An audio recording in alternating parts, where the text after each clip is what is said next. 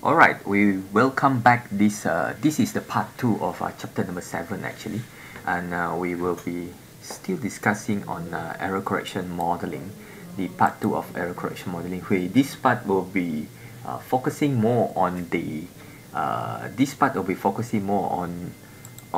estimation. So I just carry on with this thing first. So I've discussed in part 1 actually. The error correction model are actually based on we have a variable called speed of adjustment.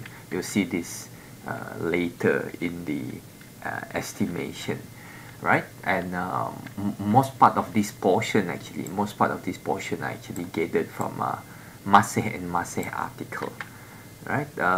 So basically the equation, this is been taken from our article, my article, and the co-authors that talks about the VCM, and this is the error correction term, right? So if you only have one equation, means that is error correction model. If you have two, we can call it vector error correction model. So in that particular sense, and to test whether with the interest is that to know, for example, in this case, we want to know whether CAD equals BD or BD equals CAD, right? This kind of causality. And then you will see from here that that is the causality and that is the short run causality. Right? The F test or the Watt test for the expected variable in first difference indicate the short run, right? While the long run actually is this part, this ECT terms here, right? The U2 and the or actually it's a mu1 and the mu2, especially, right? So for example, the explanation, given the example, so if reject or is significant, means that the error correction term is significant and contain the long run information. So this part of it is adopted not just from my article, actually originally from Granger 1988, and it's have been a called standard procedure in time series estimation. Alright, so and then this vector error correction model depends on your result that you get from Johansson-Jusil's co-integration test, right? So surely this you can refer back to Dr. Jerome article. Let me show you Dr. Jerome article. Let me show you Dr. Jerome article here. Dr. Jerome article will be where is Dr. Jerome article? Dr. Jerome article, let me, yep, I have this here just now. Yeah, this is Dr. Jerome article with Dr. Poa. And we straight away go to the estimation. Actually, this part of it, yeah, this section here is the VECM, right? This part of it is the VECM, right? The vector error correction model and the error correction term is here. Okay, in order to capture the and this is the ECM. If let's say you take out one equation, which is the first equation normally, everything here is in first difference except for the ECT, not in first difference, because here this equation they contain two information, which is the short run and the long run. Those with the triangle sign in front are considered as short run. First difference, and this is the long run information. So there's two information, important information there in this article. So let me check back what is going on. So we're about 4 minutes down the road. Let's go to e-views, right? Let's see these slides first. So after co-integration, we will continue with Granger causality. How should we proceed? Let's say this is the result where you get one co-integrating vector, where you get this result shows that one co-integrating vector means that R equals 1 in this case. All right, go to proc, go to proc, certainly make vector auto regression, and then we proceed from there. Last chapter have shown you how to do the VAR testing, and right now this VCM is a special case of VAR where you can estimate it based on this, like this. For example, this is the var specification, right? You have unrestricted var, which is the normal var, VECM, and the Bayesian. Bayesian is another school of thoughts. You can say that VECM is a special case of var estimation. Why use VECM? Because it's quite integrated. If it's not quite integrated, we proceed with just the normal var as we done it last chapter. Yet, if you're interested in to find the short run relationship, then the var should be conducted in first difference. Alright, so for example, this is the result, right? You see that this actually are taken from the one of the IMF online lecture, right? Which anyone can attend. I attended that last year actually, and the result here, if the rank is 0, it's no co-integration. Full rank means all the variables supposed to be I0. This is similar as what in my notes in chapter number 6. Less than full rank, there's a independent co-integration relationship. Means that in this case, in our case of 3 variable, you'll be r equal to 1, r equal to 2. R equal to 3 is full rank, and no co-integration is r equal to 0. Alright, so we can look at that, and this is the result actually. This is the normalized equation, the long run equation, and this is the VECM equation. I'll talk more on this thing when we do the estimation. Go back to these slides again, surely. And then after that, we do the Granger causality. So there's 2 parts. Part 1 is vector error correction, model, results. Part 2 is the Granger causality, which is this one. Right? This is the Granger causality, and this is the summary of the Granger causality and the summary of the direction of the causality. Surely this is part of it, right? So this, for example, I will show all this thing. I will show all this thing in eViews. eViews, right? Let's go back to eViews. How we're going to do this, step by steps. Where is my eView? Where is my eViews? Yeah, my eView 10 here. All right. Use eView 10 here because it belongs to the university.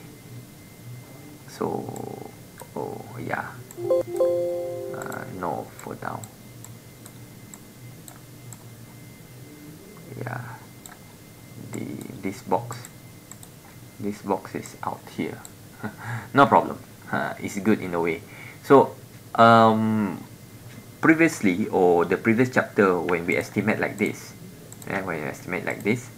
we open up as a group. Then you estimate Johansson-Jussius co-integration test. This is supposed to be leg 2. In this case, just give this as an example. So this is the result actually.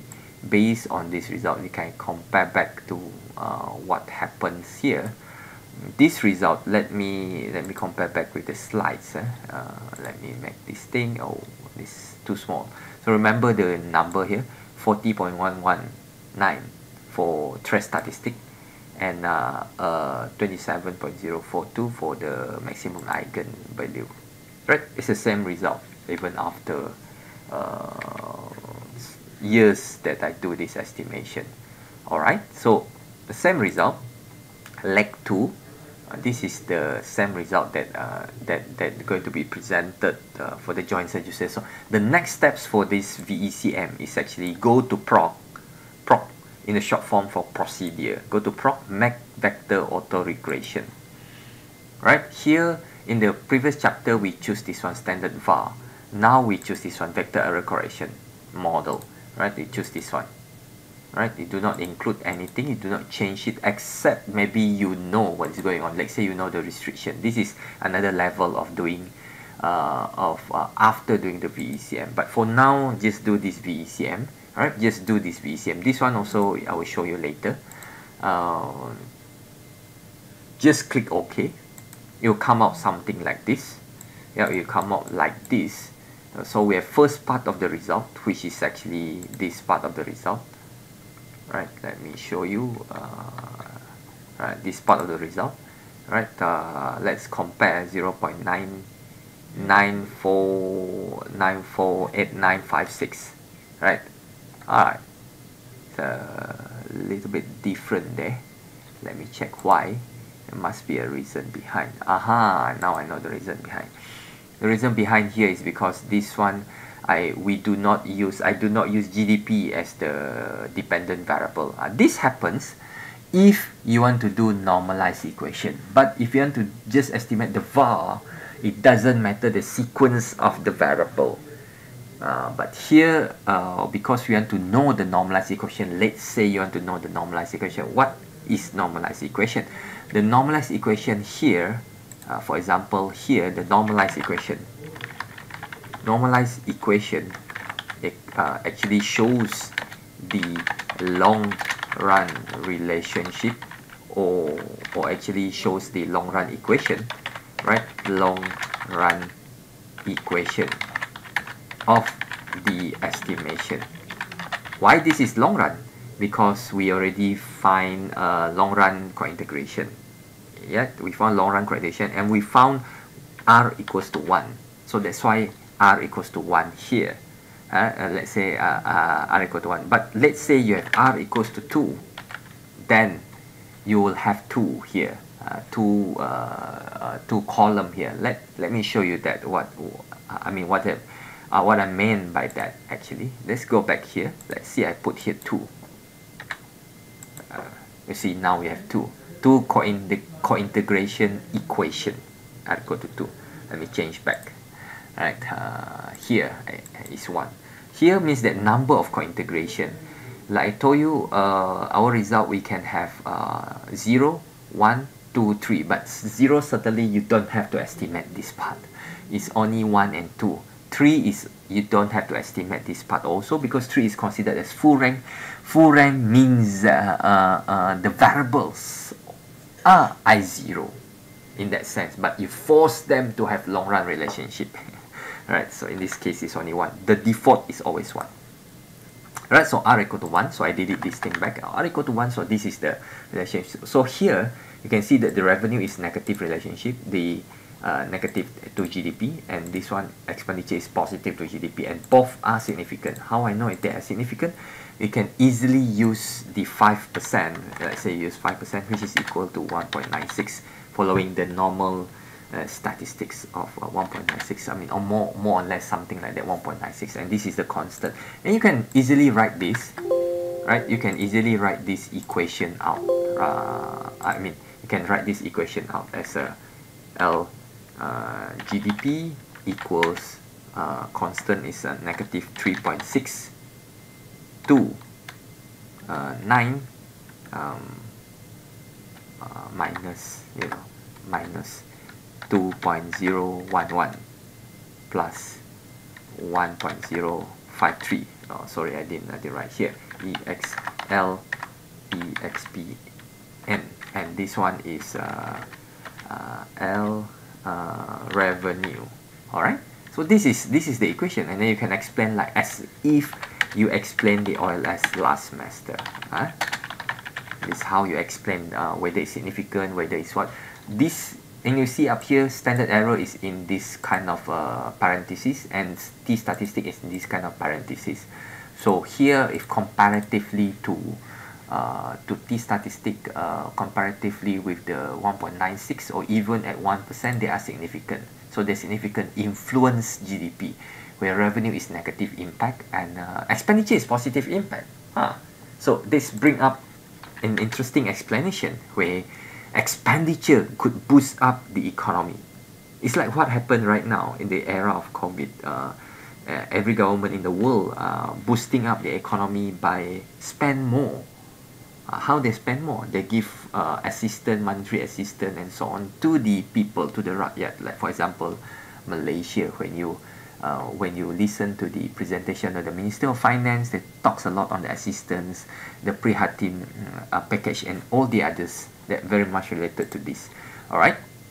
So let me go back again here. So that's the first part, the normalized equation, the long run. The second part down here, which is the more important part. What is important now? This is like the VAR estimation. My last video of in chapter number 6. The only difference is this part.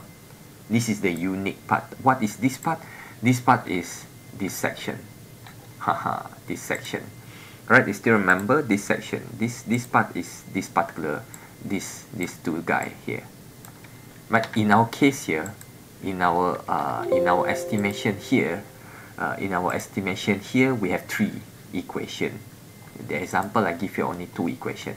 All right, that's the difference here.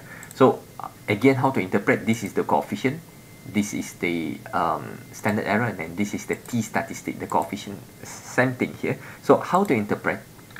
Based on these slides, read this slide. This is the condition of ECT, which must be fulfilled, right? The condition of ECT which to be fulfilled. The ECT coefficients is less than 1, negative, significant as per co-integration result. If you get R equal to 1, supposedly you get only one variable or one error correction term that are significant. If you get R equal to 2, which is 2 co-integrating vector, then should have 2 that is significant. This is based on what the literature says. Alright, but the first one and the second, why it should be less than 1 is it's the same thing as R square. So the adjustment not supposed to be more than 100 in that sense, like this one here. Let me go in the very beginning here. You see this part, speed of adjustment, right? The very beginning. So this partial adjustment or the speed adjustment or the coefficient of adjustment not supposed to be more than 1, and is greater than 0. So the adjustment is there. So we can explain the adjustment, how fast does it, how long does it take to go back to the equilibrium. And the negative sign, and it's supposed to be negative because it's called error correction. It's correcting. Alright, so in that sense, so that's the particular meaning behind here. So here, let us check which one that fulfill this criteria. First, we check the coefficient, whether it's negative. The coefficient, the three coefficient here, only 2 are negative. So we can, not to say throw away, we can ignore this result first for now, but please report it. Please report all the result out. Right here, negative, here negative. Okay, then we check for significance. Negative less than 1. So they are negative less than 1. Yeah, fulfill the criteria. These are not significant, as we know from 1.96 here. So only these are significant. Only this expenditure ECT are significant. So the LEXPN ECT significant at 5% level, and the coefficient is 0.45. Sorry, 0.456,954. If you want to put all, but this one is good enough. So to explain this kind of thing, is like the adjustment. Adjustment would take 45% in a year, which makes about I mean a little bit more than 2 years, maybe about 2 years, 2 months, or 2 years, 1 month, or 2 years, 3 months to get back to 100%, right? 100% means that to get back to the equilibrium 100%, which we have found equilibrium. We have found this long run relationship using Johansson. Now we want to know how fast is the adjustment. It's 45% in 1 year, and it takes more than 2 years to adjust back to 100% for this particular system of VECM. This is the VECM, right? The VECM adjustment. So this is how you explain. This is how the explanation come into picture. So this is the first part, right? This is the first part of it, and then we should go to the second part, the first part, right? The second part will be the Granger causality. So you answer both. This one is the long run, right? Here you see here, this is long run. Now we want to answer this part, the down part here, which is a short run, which you do not know yet the causality. So where should we go? We go view. We go lag structure. There's a Granger causality / block exogeneity test. Click, it will come out the result. So this is the result for Granger causality. How to read? Simple. See, GDP dependent variable, revenue dependent variable, expenditure dependent variable, and this is the two independent variable in this particular equation. And this is the chi-square and then the probability. the chi-square, the probability, the chi-square, the probability. Alright? Which simply could be interpreted in such. If I were to interpret of such, this is the Granger causality result based on the slides. I put nicely in table like this, which I will give to you. But not now. But not now. You can always try this exercise at home, right? While watching the video, interpret the ECT. I already interpret for you. Actually, this is the ECT that should be interpreted, because only this one are significant. Only this one fulfill the 3 criteria. Bear in mind, you must fulfill all the 3 criteria. Less than 1, negative, and significant. Right? Only this one. Summarize down. And this is summary from this one. Let me go back this one here again. It's a summary from this result. Right? That's 1, 2, 3, 4. You can put in and so on. 26. Let us check. This is a GDP to expenditure 26.76. Right? 26.76. GDP to expenditure. All right. And then how about the short run and long run causality? Aha, this is good question in my eye. For this part I will I'll discuss maybe in our online meeting, and interpret or done that 45% in 1 year. I already tell you. Draw the diagram is this one. I already draw up the diagram. And how about the short run and long run? Short run causality. This is short run causality. How about the long run causality? Aha. Right. Any takers, anyone want to do this? Right. Try it at home, and we can discuss further in our online meeting. Surely, because this will be very much important. Alright. Okay. So this is the short run causality. How do we get this thing? How do I draw this graph? You see this here. Only 3 are significant. Let's say only this one. Let me draw it again. Only this one, and this one are significant. This one is not significant if I use 5%. If I use 10%, yes, it is significant. So here, this one here is how to read this thing. This is the dependent variable. This is the independent variable. So here GDP, cost expenditure, right? GDP, cost expenditure. All right. This one is revenue, cost, GDP. Revenue, cost, GDP. And here is revenue, cost, expenditure. Revenue, cost, expenditure. So you have this thing. So you have a direct causality, direct and indirect. How is indirect? Is because you see that revenue will cost expenditure through GDP. You see here, so GDP is like a mediating or the transmission variable, or the variable that mediate the process from revenue to expenditure. Right? How can we easily explain this one? You only can see the indirect causality once you draw up the graph. If you don't draw up the graph, you don't see. This one also actually is a very good way to present your FYP for the VECM, for the causality analysis. You should do this. And yeah, draw up the graph, whether it's complicated or not complicated, and then you show it whether I mean what's going on with this variable. With the relationship of this variable. So the interplay of the variable is important, so that you can identify the indirect causality also, if that exists. But the direct is surely be there. So you see that 3 are direct.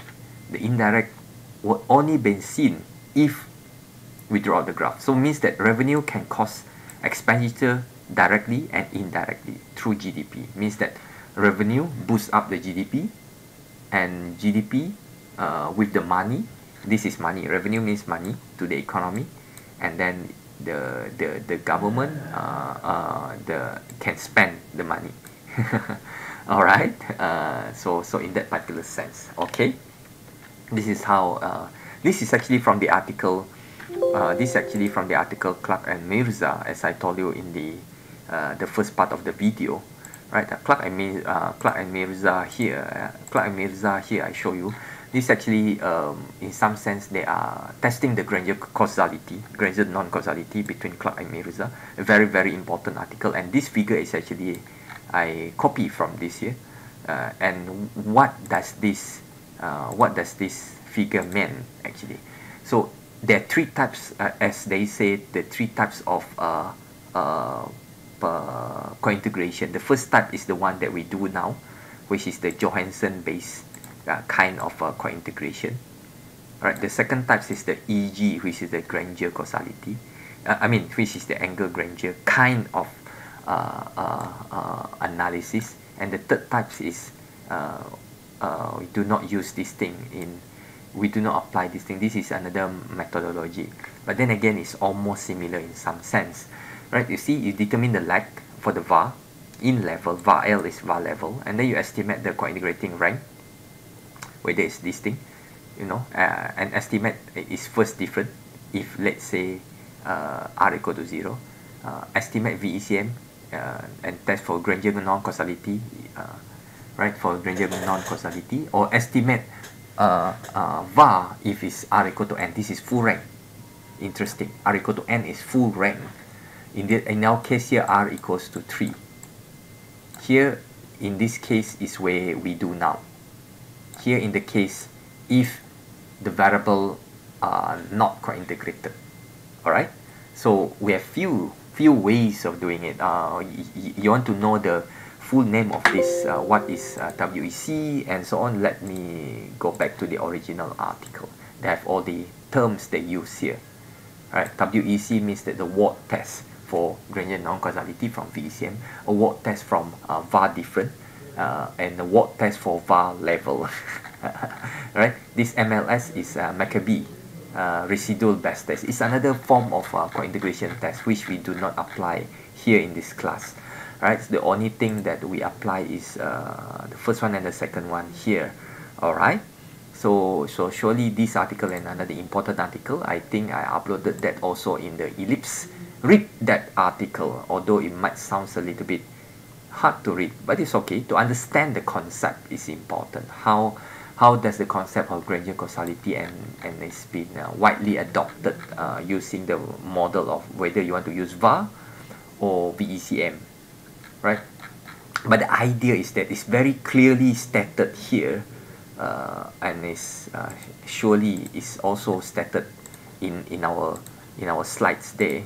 It's clearly stated here is that if it's co-integrated, we use VECM. If it's full rank, we use other types of var in level, and it's not co-integrated, we can use var in first different. Here, another example taken from the IMF course online. So you have the raw data, you plot and you test the unit root. As I told you, plot the data to understand what is going on. Right, suggestion.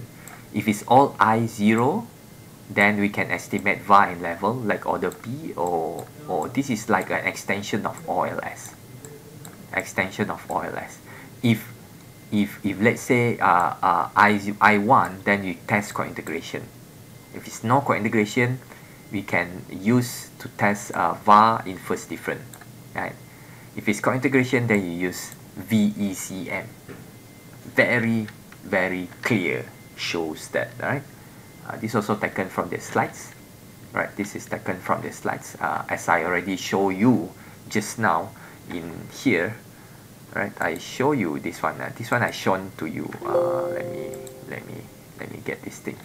If let's say you get two vector, let me go back to the estimates here, right? Go back to co-integration. Let's say you get two long run relationship. We put 2 here, right? And then you get these 2, which is this explanation in the slides here. Alright, they have 2 co-integrating vector, and then we estimate, you change this to 2, the var specification, and then you have 2 right here to explain it in such a way, right? In such a way, right? So, and that is the variable that here in this example. Alright, so these are numbers of articles that you can refer to. You can always refer to our article, my article, Dr. Jerome article, and the rest of the important article. This article is very important. I think I have it with you. I think I give this thing to I put this thing up with in the ellipse. Let me check back. I think I have this thing. This article. It's very important.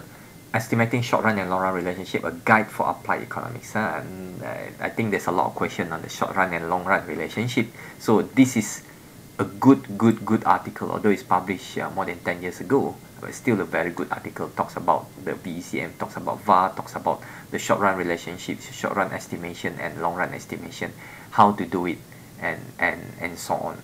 All right, so I think with that, with this part, I think I would need to stop here. It's already 30 minutes. Thank you very much for listening to me, and we'll see each other surely in online when we talk about this chapter in the next few weeks down the road. So take care, adios, stay safe.